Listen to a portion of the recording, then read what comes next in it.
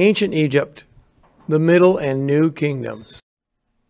The Middle Kingdom was a period of order and stability.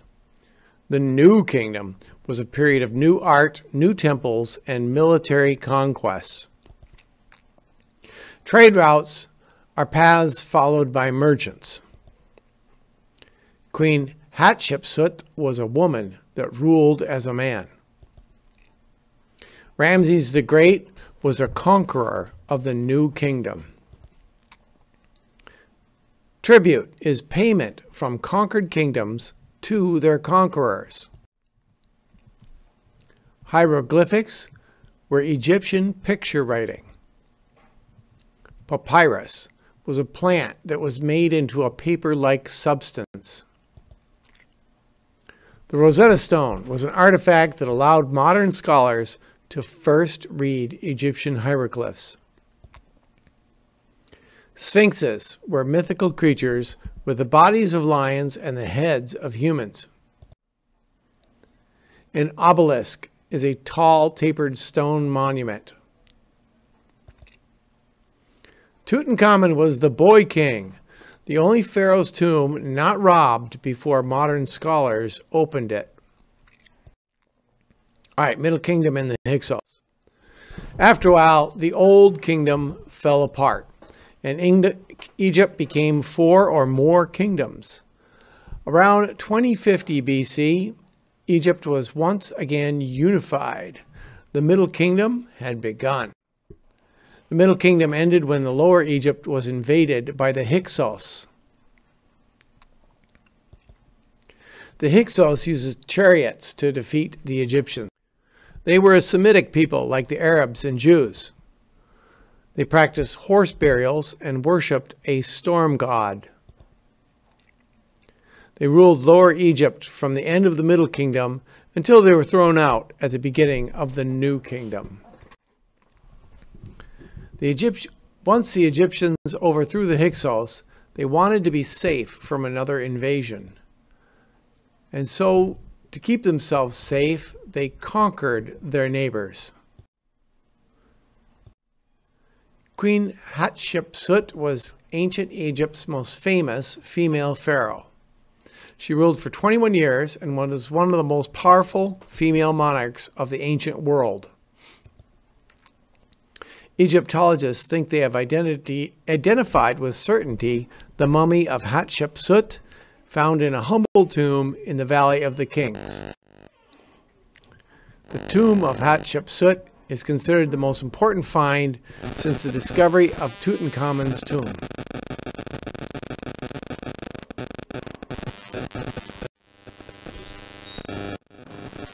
Ramses the Great. Ramses the Great became a pharaoh as a teenager and ruled for 66 years. Ramses led successful military campaigns against Egypt's enemies, both north and south. Perhaps the greatest battle Ramses fought was against the Hittites. It is probably the largest chariot battle ever fought. And it's the earliest battle for which the details of tactics and formations are known. Spies of the Hittites told Ramses that the Hittite camp was far away. It wasn't. Hittite chariots crossed the river and attacked Ra division. The Ra division was surprised and dispersed. The Hittite force then turned to attack the main Egyptian camp where Amun division was. But Ramses led his chariots to assault the Egyptian camp, and the Hittites fled with heavy losses. The lighter, faster two-man Egyptian chariots were able to pursue and take down the slower three-man Hittite chariots from behind. The Hittites gathered together a sortie to aid their retreating forces, and by that time Ptah division was closing in on the battlefield. After blundering into a devastating Hittite chariot ambush, the young king was still able to rally his scattered troops and fight on, all the while escaping death or capture. After the Battle of Kadesh, Egypt and the Hittites agreed they would not challenge the boundaries between them. The Kadesh Peace Agreement is believed to be the earliest example of any written international agreement of any kind. Ramses the Great was also known for his great building projects. This temple was called the Ramesseum. Artist recreation there. Another important building project was the tomb of his wife, Nefertari. It's famous for the beautiful murals painted inside.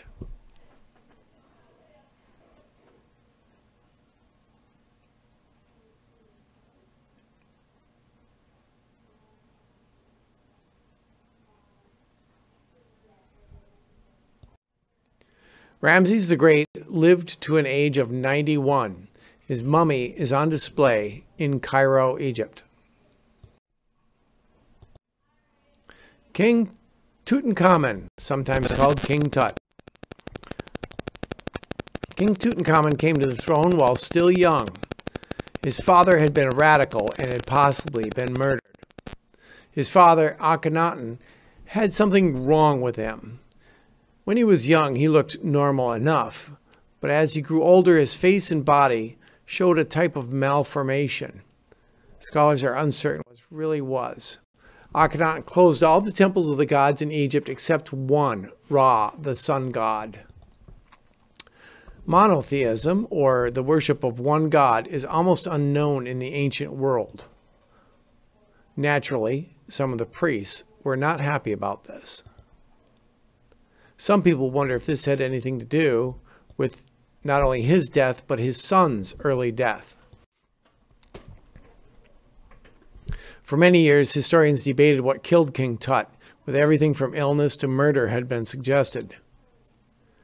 While the idea of assassination sounds exciting, recent CT scans revealed that the pharaoh suffered massive physical trauma prior to his death, possibly in a fall from his chariot or as the result of a hunting accident. Tut was known to be an avid hippopotamus hunter, and the damage to his chest and ribs could have been caused by a hippopotamus bite. However, no one really knows how Tutankhamun died. Before finding Tut's tomb, every Egyptian tomb discovered by archaeologists had been robbed by tomb raiders.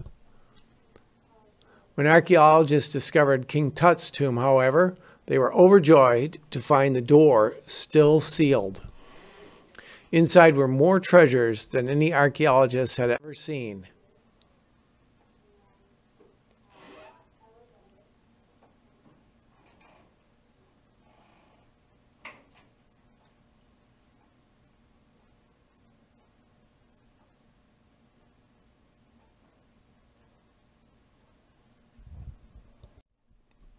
The Rosetta Stone. Another great discovery in Egypt was the Rosetta Stone.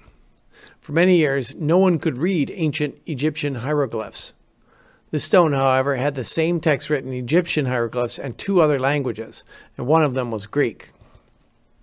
Since scholars knew Greek, they could finally figure out how to read hieroglyphs. Today, when people have a key to understanding something, they often say it's their Rosetta Stone. Try to write your own name in hieroglyphics. Pause here. The obelisk. An obelisk is a tall, tapered stone monument. These were started by the Egyptians, but are used in many places, locally in Sault Ste. Marie, Michigan, and in Washington, D.C. we have them as well, as in the Washington Monument.